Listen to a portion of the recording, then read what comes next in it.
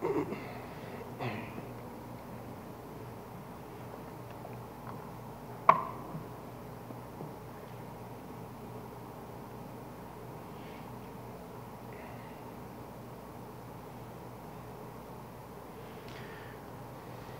good morning, everyone.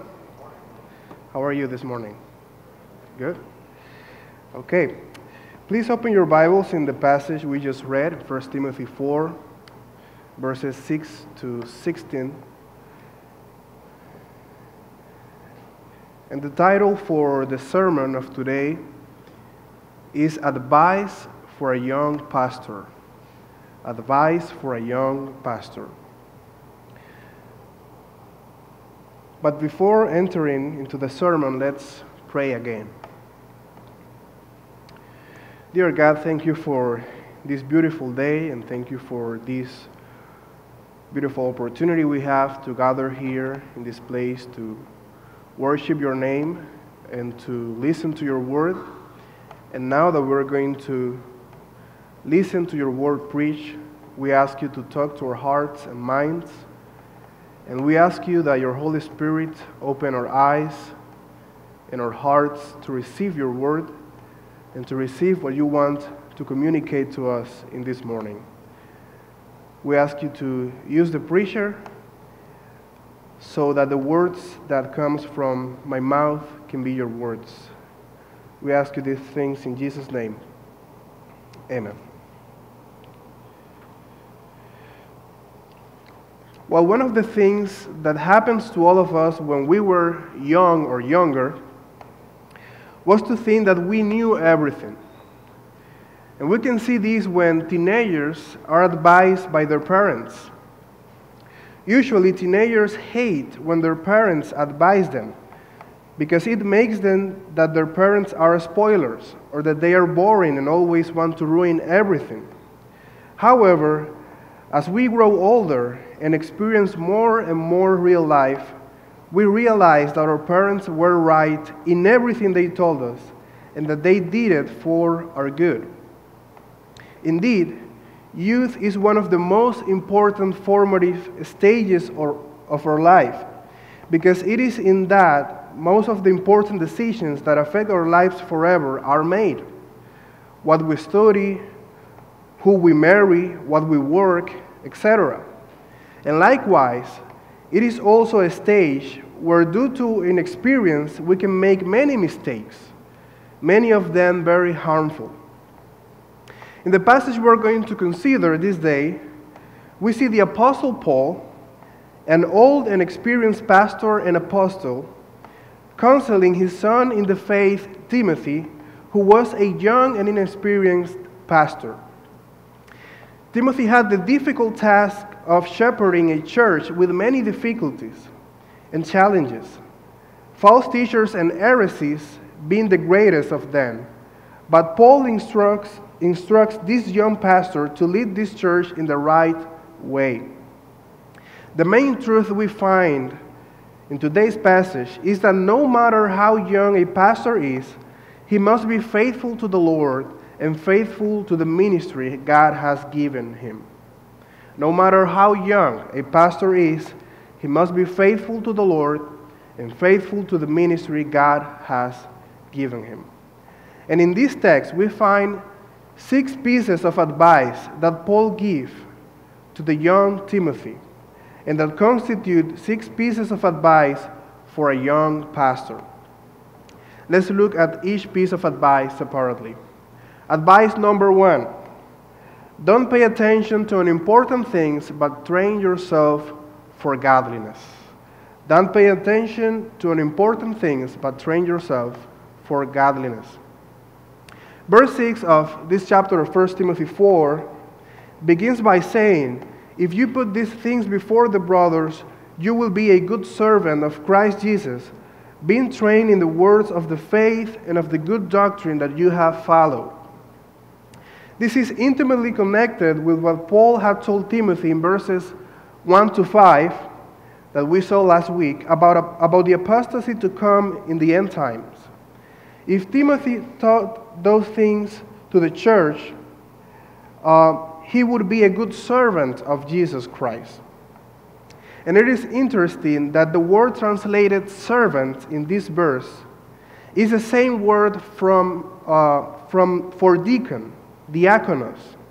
And although in this case it is not referring to the office of deacon, since we know that Timothy was a pastor, not a deacon, nevertheless, it refers to what a pastor is. The pastor is a servant. This word was used to refer to a waiter, someone who served tables, a servant. And that is exactly what a pastor should be a servant. While it is true that the pastor has a God-delegated authority to lead the church, and God also commands church members to submit and obey to their shepherds in Hebrews chapter 13, verse 17, this doesn't mean that pastors are dictators or tyrants who abuse or control the flock, but that they are servants who serve and lead the sheep by example. If Timothy would apply the counsel and teachings of the Apostle Paul, he would be a good servant, diakonos, of Jesus Christ. And this is where we find the first advice in verse 7. Let's read that again. Verse 7, have nothing to do with irreverent, silly myth. Rather, train yourself for godliness. This advice consists of two mandates. One is expressed in the form of a prohibition, have nothing to do with irreverent, silly myth, and another expressed in the form of a command. Rather, train yourself for godliness. Timothy was not to waste time with irreverent and absurd myth, but was to train himself for godliness. This myth had to do with the false teachings that false teachers were propagating in the Ephesian church. Although we do not know for sure what this myth consists, but we know what that they had to do with endless genealogies, as chapter 1, verse 4 say, and an incorrect use of Jewish law, as we see in chapter 1, verses 8 to 11. Also, from what we saw last week in verses 1 to 5, this false teaching had to do with asceticism, that is, refraining from doing good things that are not bad, such as getting married or eating certain foods. All this Timothy had to avoid. Timothy should not waste time on these teachings that didn't benefit at all, but on the contrary, harm those who entered into them. Instead, Timothy was to train himself for godliness. The word translated for training in this verse is a Greek word, gymnase, from our word gymnasium comes from, or gym. The idea behind this metaphor is that Timothy had to train hard to be a godly Christian, just as an athlete has to put in hours of hard training to achieve the desired end. The reason Timothy had to train hard for godliness was because doing so has promise of this present life and of the life to come. Exercising our bodies has many benefits that improve our health. According to an article, doing physical exercise helps maintaining a healthy weight, strengthen bones and muscles, intellectual functioning, our memory, effectiveness at work, self-control, self-esteem, body image, etc. Also, exercising reduces anxiety, low mood, general pain, etc. So you must do workout. There is no doubt that doing physical exercise is something good and beneficial for our health. However, exercising for godliness is much more profitable than physical exercise, because as our text says, it has promise of this present life and of the life to come. Godliness has to do with a life of devotion to God, a life given completely to God. A godly person is one who is dedicated to living for God and honoring Him and giving Him glory in all that they do. This word is very important in this letter, so much that it appears 9 times in this letter and 11 times in the pastoral letters, in 1st and 2nd Timothy and Titus. For Paul, godliness was very important because godliness is the result of sound doctrine. And Timothy was to train himself for godliness. Every believer, and this includes pastors and non-pastors, should exercise for godliness. Now, how do we do it?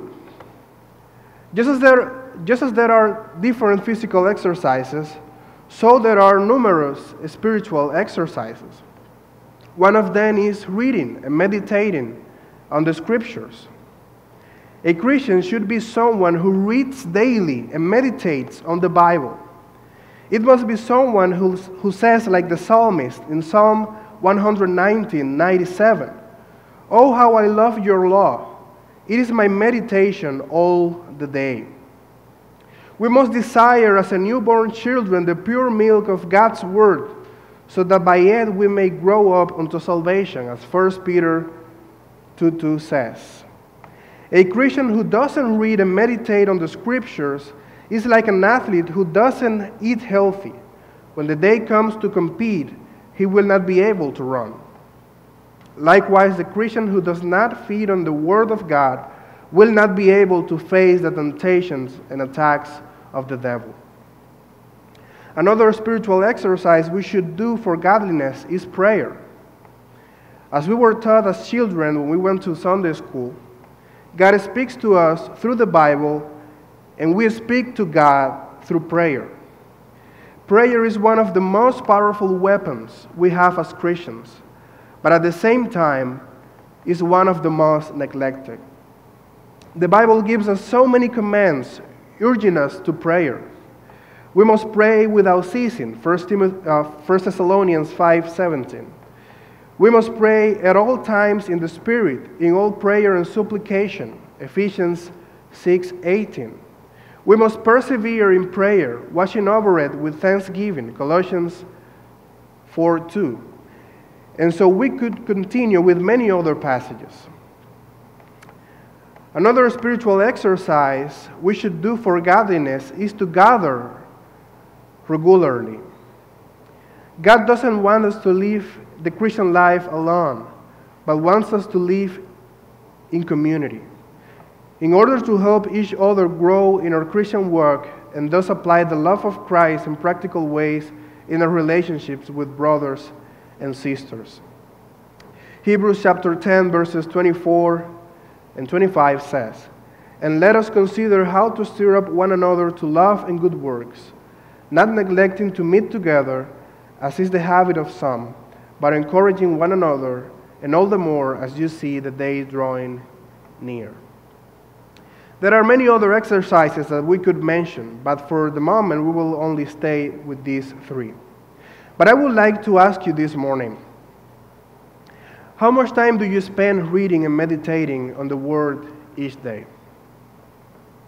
How high a priority is God's Word in your life? Do you know God's Word? Meditate on it? Memorize it? How much time do you spend in prayer? Could you say that you are disciplined in prayer, or do you only pray when you are in trouble? Do you consider that you pray without ceasing? Do you congregate regularly? Do you seek fellowship with your brothers and sisters? Evaluate yourself considering these questions and seek to make necessary improvements before the Lord. Paul's first piece of advice to the young pastor Timothy is to not pay attention to unimportant things, but train himself for godliness. A pastor should be someone who doesn't waste time on things that do not benefit his spiritual life or the spiritual life of his church. But the pastor must be trained for godliness. He must be a man given to God and devoted, who is an example to believers, as we will see later. In verse 9, Paul says that the saying is trustworthy and deserving of full acceptance. That is, what he had told him in the previous verses about exercising godliness is something that should be received and accepted by all, both pastors and church members. We must all train ourselves for godliness. To this end, Paul toiled and strived in ministry. And these two words in the Greek language are very strong. The word that is translated as toil has the idea of working hard to the point of tiredness and fatigue. And the word that is translated as strive is the same root where the word agony comes from and gives the idea of fighting, competing for a prize, or fighting an adversary, or striving hard to achieve something. That is, ministry is not easy. It requires hard work to exhaustion, an agonizing effort. So Paul describes it. But they did so because they had placed their hope in the living God, who is the Savior of all people, especially those who believe. Verse 10. The reason Paul worked so hard was because he has put his hope on the living God. God is the Savior of all people in the sense that he has provided in Christ sufficient salvation for all, and in the sense that God wants all to be saved and come to the knowledge of the truth, as chapter 2, verse 4 says. However, God is the Savior, especially of those who believe, because to them the benefits of redemption are applied. We find the same idea in 1 John 2:2, where it says, He is the propitiation for our sins, and not for ours only, but also for the sins of the whole world. So we saw advice number 1. Now we're going to see advice number 2. Command and teach, verse 11. This is exactly what verse 11 says. Command and teach these things. Timothy was to command and teach what Paul had instructed him. And pastors are to command and teach what God has revealed in His Word. The word command here has the idea of expressing an instruction or a command. As I said earlier, pastors have an authority that has been delegated by God to lead and direct the church. However, this authority does not reside in the pastor, but in the Word of God that he must communicate and teach. The pastor submits to God's Word, and with the authority of God's Word commands others to straighten out their lives to conform to God's will. The pastor has the primary task of commanding and teaching all that is in God's Word. Pastors have the responsibility to announce the whole counsel of God to their churches. Something similar Paul says to Titus in Titus chapter 2, verse 15, where it says, Declare these things, exhort and rebuke with all authority. Let no one disregard you.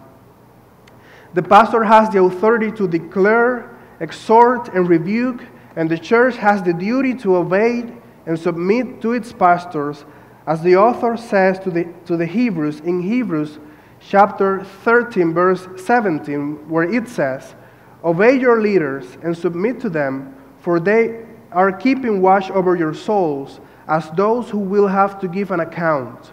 Let them do this with joy and not with groaning, for that would be of no advantage to you.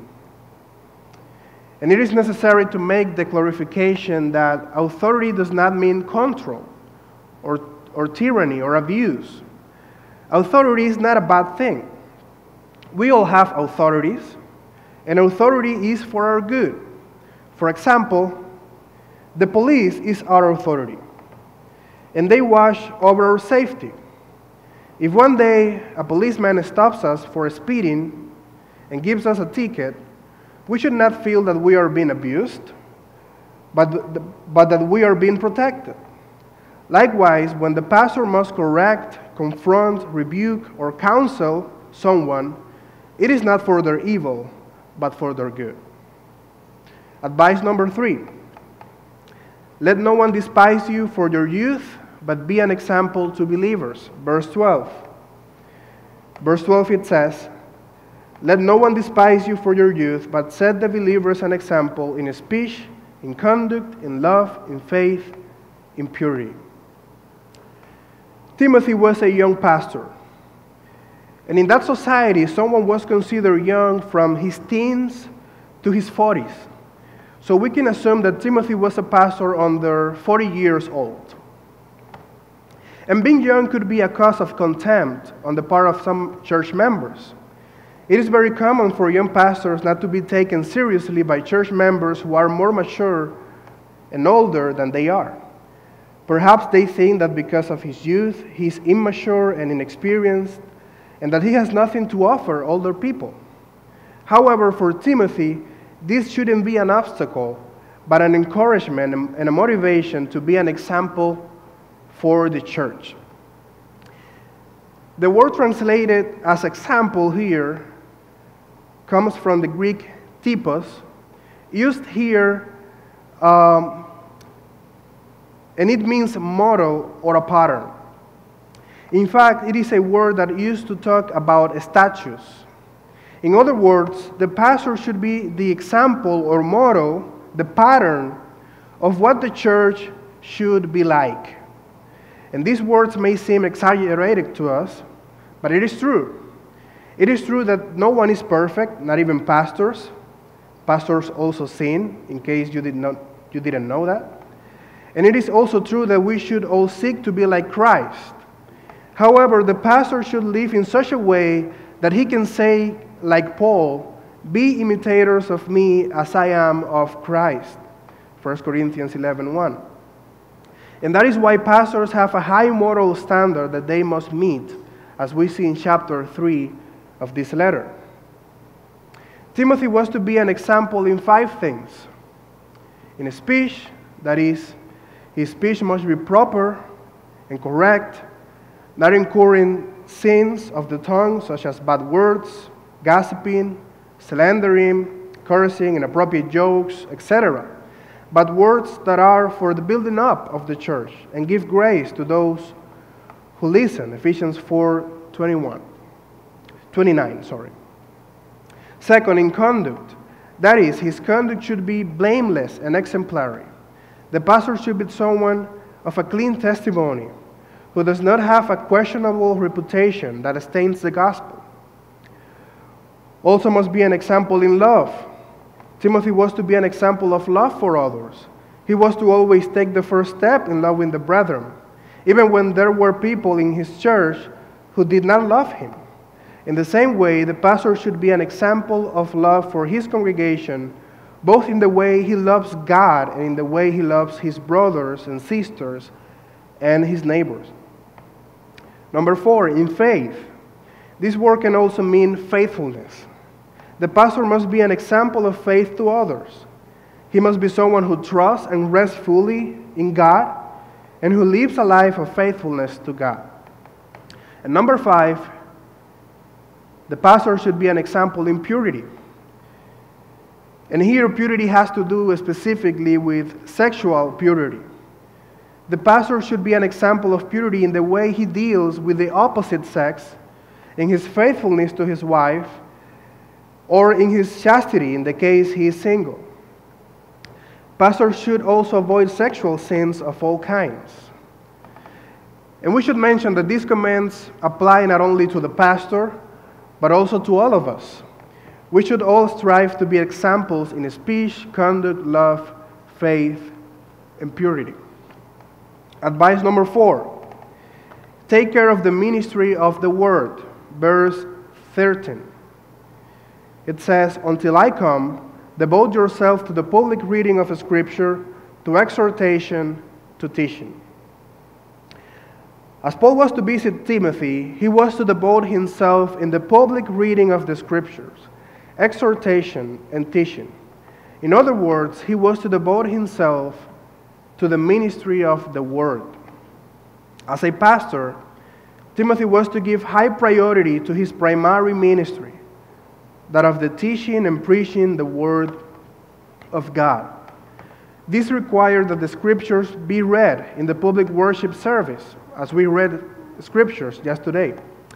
Reading the scriptures publicly was done in Jewish synagogues, where they would have a time to read long portions of scripture, and then someone would explain them. Likewise, Timothy was to give priority to the public reading of the scriptures and the preaching of the scriptures. Timothy was also to exhort, and this word literally means to encourage or to comfort, and has to do with applying God's word to people's specific situations. One of the pastor's main tasks is to counsel church members who come to him with their personal problems or issues. The pastor must always be ready to apply God's word in practical ways to the situations of his members. Likewise, Timothy was also to devote himself to the teaching of the Word of God. Teaching the Bible is one of the primary tasks of a pastor. And it is for this reason that pastor must be qualified, must be able to teach, according to 1 Timothy chapter 3, verse 2. The preaching and teaching of the Word is extremely important to the church, and God has called pastors to primarily perform this task. As 2 Timothy 4, 1-2 says, I charge you in the presence of God and of Christ Jesus, who is to judge the living and the dead, and by his appearing in his kingdom, preach the word. Be ready in season and out of season. Reprove, rebuke, and exhort with complete patience and teaching. Advice number 5, develop your spiritual gift. Verse 14. Do not neglect the gift you have, which was given you by prophecy when the council of elders laid their hands on you. Timothy was not to neglect his spiritual gift, but was to use and develop it in ministry. This spiritual gift had been given to him by a prophecy with the laying hands of the council of elders, or the presbytery. Apparently, Timothy tended to be shy and not very proactive at times. So Paul exhorts him elsewhere in 2 Timothy 1:6. For this reason I remind you to fan into flame the gift of God which is in you through the laying on of my hands. We don't know which gift Paul is referring to here, but we can assume that it has to do with the ministry of teaching the Word of God. The pastor should not neglect the gifts God has given him, but develop them in the church.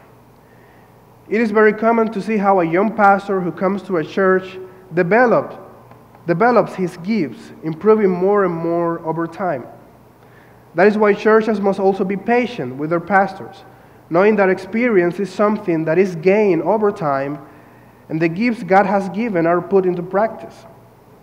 A musician does not become an expert from the first time he uses his instrument, but it is with the time and with practice. Likewise, all of us have spiritual gifts, at least one, that God has given us, and He expects us to use it in His service. We must not neglect the gifts God has given us, but use them for the good of the church and for the glory of God. And advice number 6, the last advice. Keep a close watch on yourself and the teaching. Verses 15 and 16. In verse 15, Paul calls Timothy to engage in the things he had commanded him in all these verses, so that all might see his progress. And finally, he gives this last piece of advice in verse 16. Keep a close watch on yourself and on the teaching. Persist in this, for by so doing you will save both yourself and your hearers. Above all, Timothy had to keep a close watch on himself. He had a great responsibility on his shoulders, and upon his spiritual integrity and faithfulness to ministry depended the spiritual health of his church. That's why Paul warned him to take care of himself and the teaching. A similar command is found in Acts 20:28, where we find, pay careful attention to yourselves and to all the flock in which the Holy Spirit has made you overseers to care for the church of God, which he obtained with his own blood. The reason Timothy had to keep a close watch on himself and the teaching is because doing so would save himself and those who hear. These strong words can cause confusion. What does Paul mean here by you will save both yourself and your hearers? This seems to conflict with salvation being by grace through faith. The word save here can also mean preserve or deliver. This can mean that Timothy would preserve himself and his church from falling into doctrinal errors such as some had fallen into. But it can also mean that Timothy would be faithful to the Lord and his ministry, would grow in his salvation, sanctification, to the end, and the sanctification of his church. Although final salvation is guaranteed in Christ, we have the responsibility to persevere in the truth of the gospel and grow in sanctification. So finally, pastors must take care of themselves, because by taking care of themselves, they will also take care of their congregation. If a pastor neglects his spiritual life and begins to slide into sin, that is going to have negative repercussions in the life of his congregation. And in closing, I would like to mention these 6 pieces of advice again that we saw this morning. Advice number 1, pay no attention to unimportant things, but train yourself for godliness. Advice number 2, command and teach. Advice number 3, let no one despise you for your youth, but be an example to believers. Advice number 4, take care of the ministry of the word. Advice number 5, develop your spiritual gift. And advice number 6, keep a close watch on yourself and the teaching. And if anyone here does not yet know Christ and is therefore not saved, I would like to recall what the final part of verse 10 of this chapter says. God is the Savior of all people, especially those who believe. I ask you this morning, have you believed in Jesus Christ as your Lord and Savior? God made provision for you to be saved by sending His only Son to die on the cross for you. So we encourage you to believe and repent, believe in Christ today, so that you will be saved and have eternal life. Let's pray for finishing. Thank you, God, for this time we could spend in your word. We ask you to apply your word to our hearts and to use us during this week to apply what you have taught us in this morning. We ask you these things in Jesus' name. Amen.